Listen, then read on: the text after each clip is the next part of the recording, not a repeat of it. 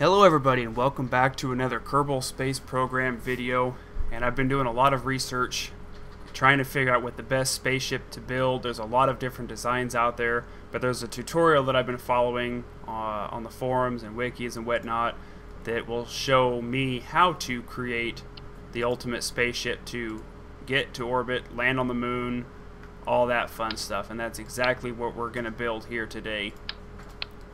I'm just creating myself some room here so that way we can build our spaceship just like that. That should be plenty for now. We're going to start off with our space capsule. This is where our brothers are going to be living for quite a while, hopefully, if all goes well.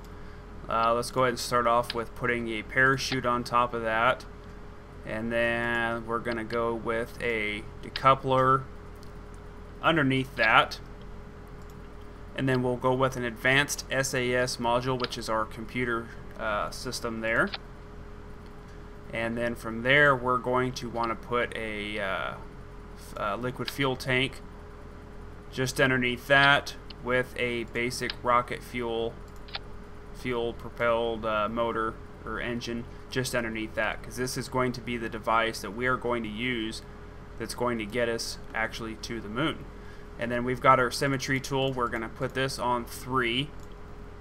We're going to use our radial decoupler devices. We're going to put these on the actual rocket as low as we can possibly get them to go. And the reason behind this is there's really not landing feet to get on the moon, per se. So this is kind of like an easier way to land on the moon according to the tutorials.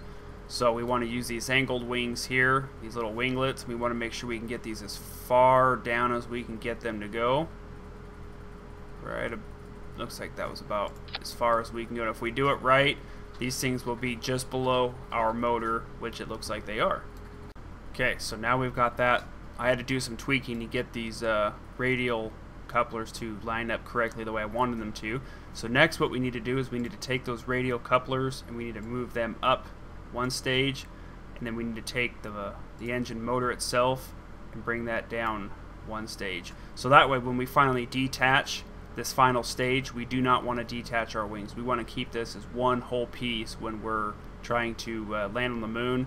That way we can actually detach these for the return home. The winglets, that is, for the return home. Okay, so next we're going to put a decoupler just underneath that piece there, and then we're going to need some fuel for the next section. So we're going to put 4 of these. So there's 1, 2, 3, and 4 of these, and then another smaller liquid fuel engine just underneath that. Okay, so now we're going to go back to our radial couplers, but we're going to change this to 6 here, and then bring these guys to right about, let's see, I think maybe right there. Let me double check this. Okay, so I got that tweaked, so we're good there. Okay, so now, yep, those will be good there. So now we want to add more of these fuel tanks just like this. So there's one set there. We can get these to connect here. Maybe. There's 2, 3, and 4 sets, and then we want the bigger motors to go on the outsides of these.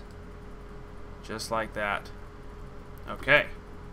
Okay, so now that we've got our fuel canisters and our bigger rocket engines, we need to stabilize these, because during liftoff these things are just going to rock and roll all over the place. So we're going to put some from here to, I don't know, let's go to the inside of here, just like that. And then we'll put some more of these going from here to about there. There we go. And we'll go ahead and put some up here, connecting to about there, just to stabilize this whole entire, there we go, look at that. These things shouldn't move too much. And before I go any further, we're going to name this Operation YouTube. Let's see, Operation YouTube to the... Oh, don't have enough to it. So let's just do Operation to the Moon. Just in case anything happens, I don't lose my progress so far. Okay, so we've got all of our struts. We're naming this Operation to the Moon so far. Okay, so we've got everything all situated here. This is a very basic rocket that will get us to space at least. The only problem about it is according to the tutorial that I've been paying attention to and following, it's a very difficult process, because what's going to happen is we're going to burn these rockets, and there's a lot of calculating as far as where you've got to aim and all that sort of stuff. So that's one of the things that I'm a little concerned about. But for the most part, this rocket here is what's going to take us to space, and then apparently we need to aim for 270 degrees. That's where we're going to be working on our trajectory to hopefully get over to the moon. Okay, so we're going to go ahead and make sure our throttle is up to 100%. Make sure that our ooh, I just dropped my throttle all the way. I wonder how I did that. Oh, the X button. Okay, so the X button kills it completely. Okay, so there's 100% throttle burn. Make sure that our targeting system, SAS system, is on. Oh, there's our RCS system. Not too sure. Huh. Guess we'll have to wait and see if we need that one or not. But we've got everything all situated here. Alright, so as I was saying, let's see, we've got our advanced systems security, or all of our programming stuff on. We're at 100% on our throttle. Let's go ahead and see what we can make of this. There we go.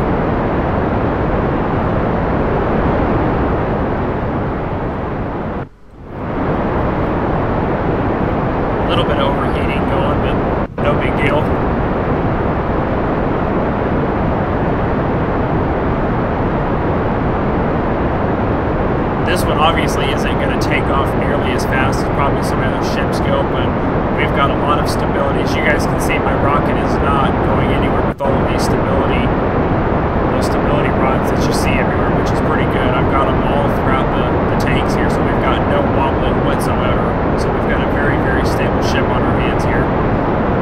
Okay, we just burnt through our first set of tanks there on our initial burn.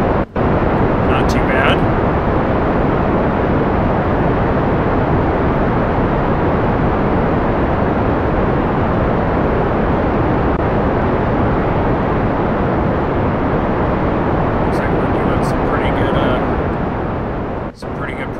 Here. There's our Apoapsis there, which is our little Apex Operation to the Moon ship.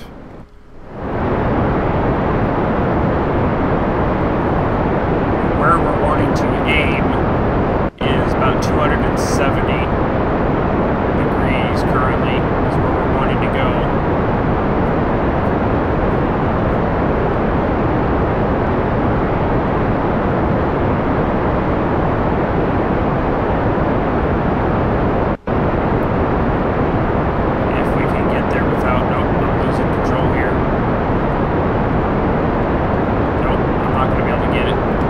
I'm going to lose that, so we're going to have to relaunch that. Okay, let's turn on our computer system again, drop our throttle back up, make sure everything's good to go. Alright, so let's just get this baby in the air now. Okay, so we're going to want to get to about 35,000 meters above the Earth's surface before we start to make our turn into heading towards, right out there, towards the moon. So we're going to get about 35,000 or so.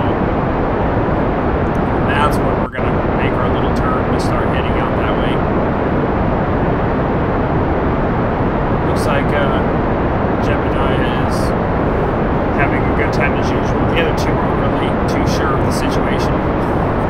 I don't think they really are. Bob is usually pretty happy about things. It's built. It's usually pretty tense and not too happy with any of the situations. But we're going to let these engines burn to get us to about 35,000 meters. Because we are currently,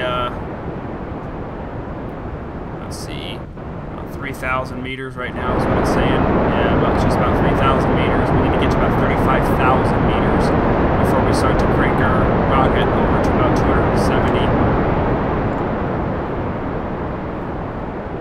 Yeah, see, we're making some good progress here. We've got a little bit of burn ahead of us, so that's the only bad thing. I don't want to speed up the time, though. I want to keep it, because what happens is when you speed up time, a lot of things can go wrong, and it's better just to keep control of your ship through the whole entire process here. But I really like how stable this ship is with all of these little struts that I put in. It really makes it for a very, very stable ship. This thing is not wobbling in the least. Okay, we're starting to break into the atmosphere here. And this thing is burning straight up too, which is pretty nice.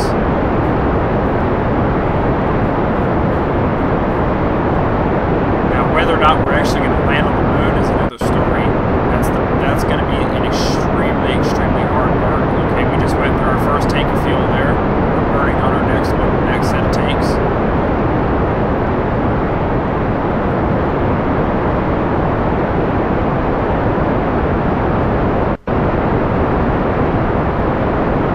Okay, so we're getting up there. We need to turn about 35,000, so we're just about there, halfway.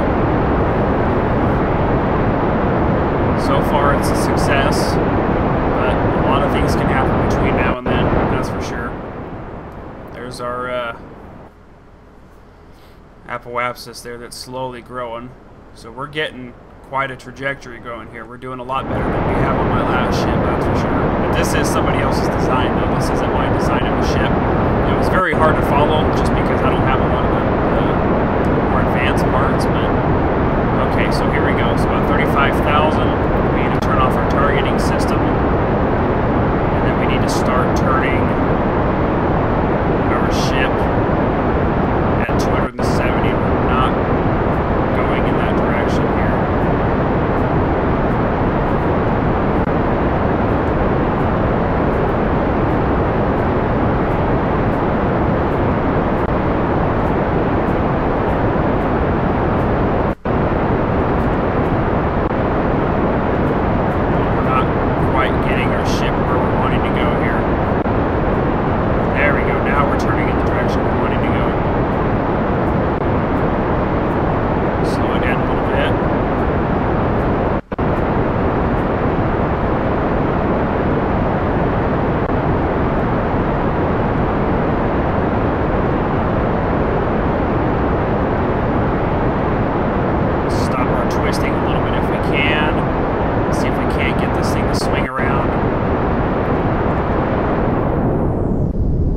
Drop our thrusters down a little bit and see if we can't get ourselves to stop twisting here. Oh, we're like spinning out of control here. We need to slowly get ourselves under control here. Let's get a little bit some more boost going here.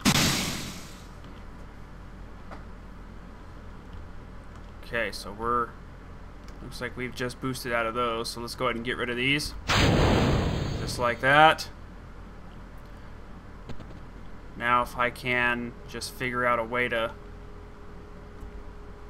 get myself into my 270 degrees where I'm wanting to be here. This is the problem that I'm having, is getting this thing where we need to go.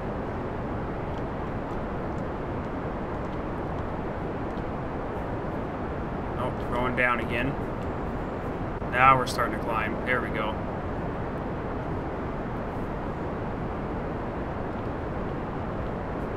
Get this thing to stop twisting there. We're almost at our 270.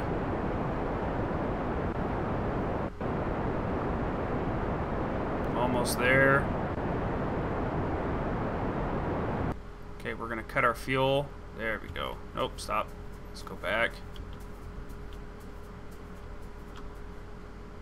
We need to go back just a little bit more.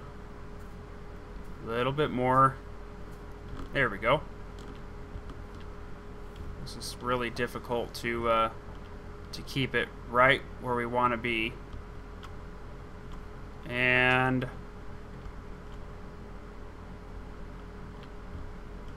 there we go. 270. Okay. That's where we're wanting to be. Oh, we're slowly dropping it here. Let's aim it a little bit different here. Let's try going back a little bit more. There we go. Now we're somewhat on course here. Hopefully. If we can just keep everything in line. Okay, so we're slowly dropping here, so we're gonna have to kick this thing in gear. Oh, we just lost our rockets there. Yep, we're not gonna get any of our boosters going. I accidentally hit the wrong buttons. Oh crap, that's what I get for pushing the wrong buttons. But at any rate, we have got our ship that we're needing to get up here. All we need to do now is learn the controls for myself to get ourselves into space, and then start learning our trajectory routes a little bit better. And hopefully the next episode when we come back, we will hopefully start getting closer to the moon. So I hope you guys enjoyed another Kerbal Space Program. This is the ship that's going to get us there, and hopefully in one piece. We'll see you next time.